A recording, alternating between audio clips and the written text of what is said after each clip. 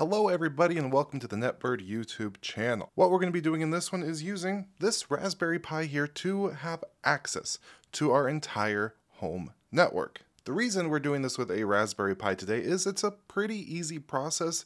These devices are relatively affordable and they are extremely efficient when it comes to power consumption. Meaning with NetBird you could set this up as a routing peer, plug it into your network switch, modem, whatever it may be, and use it to access just about everything else on that subnet. And of course I will note you don't have to use a Raspberry Pi to do this. Just about any computer will do the trick, but generally speaking you are going to have a better experience if the device can be on all the time, which is why this is great, low power, and being that this runs headless, meaning I don't have to have a keyboard and mouse plugged into it all the time, it just stays online and I can easily access it with SSH. If you already have some sort of NAS, home server, or even a mini PC like this, those are also great options. NetBird can be installed on just about anything. As with Linux, there's a single line installation script, or you can run it in Docker. Now, the Raspberry Pi I have here is a Pi 5 with 8 gigs of RAM. This, even for what we're doing today, is overkill. The NetBird agent itself uses very minimal resources, so with a Pi this powerful, I can actually do quite a few other things with it, install other homelab type services, but you could get a pretty cheap Pi, and you may notice this one has a little extra thing on it. This is called a Pi hat. This gives this Pi the ability to power itself with PoE, meaning I only have to have one cable plugged into it, and it has a spot for an NVMe SSD, which is incredibly faster than running off of an SD card. Granted, if you just have an SD card, running NetBird, you're going to be more than fine. I'm not going to talk too much more about the hat, that's not what the video is about, so I am going to talk about installing this on a SD card. I'm simply going to plug this SD card into my computer and head over to the Raspberry Pi website, and we're going to go ahead and grab the Pi Imager. Luckily, I already have it on here, but the download link will be down below. If your Pi is already set up, you can skip this step. But again, this is going to be the Pi 5. Go ahead and select your model, and then the operating system. Now, I mentioned earlier that for doing a server, headless is usually better. You could put whatever you want on it. This is going to work fine for just about anything. But for me, I'm going to go other general purpose OS. I like Ubuntu purely out of familiarity. But if you have more experience with a different operating system, go ahead and choose that. This will work on all Linux distributions. And for Ubuntu, I like to go with the LTS versions. So let's go with the Ubuntu Server 2404 release. Let's hit next. And now for the storage, I'm going to go ahead and select that SD card. If you have an NVMe hat like this, if you have a way to do it, you could plug the NVMe itself directly into your system and flash it that way. Otherwise, follow the instructions for the hat that you have. So from there, let's go next. And now we have some customization. This machine is going to be multi-purpose. It's bigger specs, so I could do other things with it. So I'm going to give it a host name of Ubuntu Pi. So from there, we could go next. We have an interesting combination here of capital city and time zone. Very interesting way to ask me what country I'm in. There it is, Washington, D.C., U.S. Next, obviously, pick the things that are best for you. We can give it a username and a password, just makes the whole setup process much easier. We'll go next. For Wi-Fi, I'm not going to select anything. It's always better to plug it in directly with Ethernet if possible. So I'll just go next. We are going to want to enable SSH. I'm going to go ahead and plug it in, and that's how we're going to connect to it. Password is fine for now. We could go next. And now it's going to write it. So all you do, click write. Do note, if there's anything important on this SD card, you're going to want to back that up first because it is now gone. Type in our password, allow it, and there we go. And with the power of video editing, it is done. I have it in here, so I'm going to go ahead and plug it into my rack so we can sign into it. So your username at that IP address, hit enter. Yes, this is our server.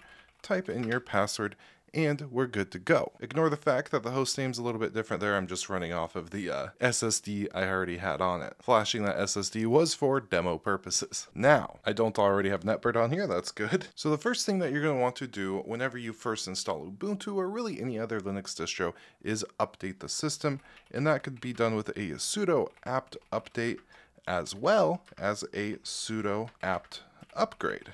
Now, it's been a while since this machine was updated, so it might take it a minute. What you can see, we have a good amount of things to update here, so we are going to hit enter to continue and actually run all of these updates. And just like that, it is done. So our Pi at this point is technically ready to go ahead and get NetBird set up. Right here, we have the login for NetBird. It's really easy to go ahead and create an account. And if it's your first time creating an account, it'll actually walk you through a onboarding process. I'll link to a separate video in our documentation so you can see that. And here we go, I'm signed in. This is a relatively fresh NetBird account, so I don't have any groups, policies, or anything like that, so I'll be starting from scratch. Now, probably the easiest way to set up a headless server is just with a setup key. So if we head over to our setup keys, this will give you a one-time key, or I'll show you could customize it, but a key that you can use to connect your NetBird peer to your management dashboard here. So I'm going to create a setup key. This is going to be for my Pi 5. If I was setting up multiple servers, I could make it reusable, but we're going to make this a one-time key, and I might as well auto-assign this to a group. So this peer will have the specific group of Ubuntu Pi. You could call it whatever you want. Homelab, home network, anything, but we'll just go Ubuntu Pi for this group, and we'll go ahead and create our setup key. Now here it's going to display the key, but if we click this install NetBird button, we will get the commands that we're going to need to get this connected. So first I'm going to copy this command right here, which is just a sh script, to go ahead and install NetBird and everything else that we're going to need to get this going. So let's hit enter, and there we go, starting just about everything, and pretty quick it's going to be done. While it finishes that, we're going to grab the run NetBird command, which includes the setup key that we just generated. So if I copy that, paste it on in, hit enter, in a matter of seconds, it is going to say connected, just like that. So if we go back over here, close this out, go to our peers, we should see the Pi 5 connected right here. If I open this up, we have a bunch of information about this specific peer. I'm going to go ahead and rename it real fast. This is my Ubuntu Pi. So then later on, if I wanted to actually connect to this, I could just use this DNS name if I'm connected with NetBird. Let's save that. Here you can do a lot of things. We can enable SSH access, which is really cool, kind of a new feature. SSH is now authenticated with your identity. If you want to learn more about that, you could click the little I or the little pop-up of the video right now, but we're just going to get this set up. So we're going to skip that for now. And what we're actually going to want to do is go ahead and create a network and actually set this up as a routing peer. So at the moment, we could connect directly to the Raspberry Pi itself with a WireGuard peer-to-peer connection, but we can't use it to see other devices on our subnet. And even if I go down here, there's a bunch of different NetBird commands that you could use. So if I did like NetBird status, we could see a lot of that information here, including the NetBird IP, the name, and the actual networks associated with this device. And in this case, we can see none. So let's go ahead and fix that by heading on over to networks.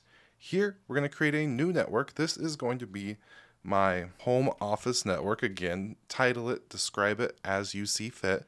So let's add that network, and here it's going to go through the kind of process to get everything we want set up for us. So we're going to add a resource. Now this is going to be a specific IP address. Now we could set up a whole subnet, you could point it to specific machines, and then from there configure policies and access control as granular as you want it to be. But for this example, we're just going to do our entire subnet. So I'll call this something like main subnet. We could skip description, and for my subnet, yours is probably going to be a little bit different. Yours might start with 192, mine starts with 10, 173, 10, and we're going to go 0. Since it's the entire subnet, we're going to give it the mask of 24, which is for the entire IP range there. And now for destination group. When we create a policy in just a minute, this is the group that we're going to allow certain users to connect to access this resource. Right now we can see I have Ubuntu Pi, I have an all group, but I'm going to add this one to a subnet group. So just like that, I can enable the resource and we can add the resource. Now it's asking us if we would like to create a policy. Let's go ahead and do that. For the source, I am going to give this to the admin group. It's probably already there. I deleted it when I was clearing this account. I'll add it to my user in just a minute and show you how to do that. But the source is going to be our administrator group, so our user group for the admins, and then our destination is going to be that subnet resource. Here I could get real specific if I want to. If I only want to access, for example, web services on like 443, I could do that, and any other ports we won't have access to. But for this example, I'm the admin, I can access everything, so we're just going to keep it at all. Continue. This is just a home lab use case, so I'm not really going to need posture checks, but those are super cool. Allows you to restrict access by device type, region, even specific processes running on a computer. But I'm going to go continue, main subnet policy, all that looks good. Let's add the policy. Finally, our routing peer. This is going to be the Ubuntu Pi. This is the device that is going to route traffic throughout our network. If I had multiple devices, I could select a group that they're in. So for example, if I just did Ubuntu Pi, it would add that one, but if I had multiple devices, you could do it that way. but we're just going to select Ubuntu Pi and then go continue. Now all this looks good. We do have a metric here, so this is going to be technically the lowest priority, but since it's the only one, that's going to be fine. We're going to go add routing peer. And now our home office network is technically ready. Now, real quick, I mentioned I don't actually have that admin user. So if I head over here, I'm going to throw myself in that admin group, save the changes. Now we're good to go. And I will note, if this is your first time setting up the account, you may have an all-to-all policy here. If you're the only one using this and it's only to access your home lab, it's probably going to be fine to keep that, but generally for proper zero trust and just to make everything a bit more secure, it is usually a good idea to go ahead and delete that all-to-all policy and manually define policies yourself to make sure that nobody has too much access. Now, while we're here, let's go ahead and give ourselves access to the Pi. So we're going to go admin to that Pi, so then we can actually establish a connection to it. Again, you get real specific with the ports, but just for this, I'm going to go all, and this is admin to Pi, add that policy just like that. Let's run this command again, NetBird status. You can see we now have networks. This is that subnet. So just as an example here, so I can show you that we can access our network and the network resources, let's go ahead and actually exit out of here. So now we're back on our Mac. This is the IP address to the Pi. So right now I'm on my local network. NetBird's not really running. And if I ping it, of course, this ping is going to work perfectly fine. But if I go over here and let's switch our network from our Wi-Fi to maybe my phone's hotspot. So that way we're not on the same network anymore. And once this connects, we should see this error out here, which we can see right there. No ping, request timeout. It's not able to connect. But if I go ahead and open up the NetBird client here, let's go ahead and log in. So now you can see just like that, we are able to connect to that resource. And since I added the admin to Pi policy, we're going to be able to connect directly to it with NetBird if we choose to using this right here. So if I just SSH with my username directly with the NetBird DNS name, hit enter, we're going to say yes. Just like that, we are logged in. And of course, we don't have to log in just to that Pi. If I exit out of here again, and let's log into a virtual machine that I already have on this network. Again, we're connected with my hotspot, so cellular network, not on my home lab. Let's SSH into another local machine, and let's make that 10.173.10.30. This is a different VM, but if I connect to it, we'll be able to connect to it with no issues. The traffic was routed from our Pi to the actual device I'm trying to connect to, which in this case is a different Ubuntu VM. So really, just like that, you're good to go. But there are a couple things I do want to note here. One is going to be under networks. If this Pi, for whatever reason, goes offline, disconnects, we have some kind of issue, we're not going to have access to our network anymore. So that is why it's a good idea to set up high availability.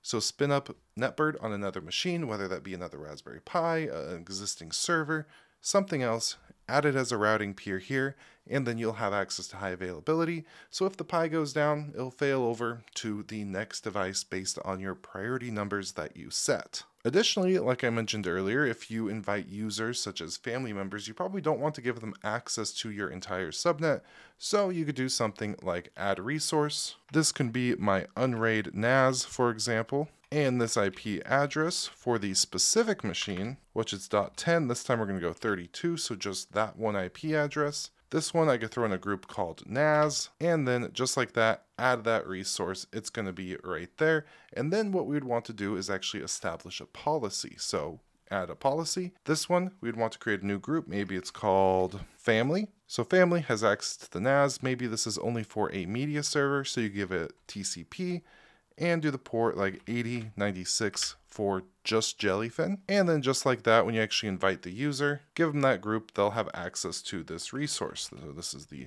media policy. If I go over to policies, you can see that there. So now we're building out our network exactly how we want it with granular defined policies, routing peers, all starting with a Raspberry Pi. So I'll go ahead and link to some documentation and Knowledge Hub article if you're interested in learning more, and do check out our documentations to really deep dive into all the features and everything that NetBird has to offer.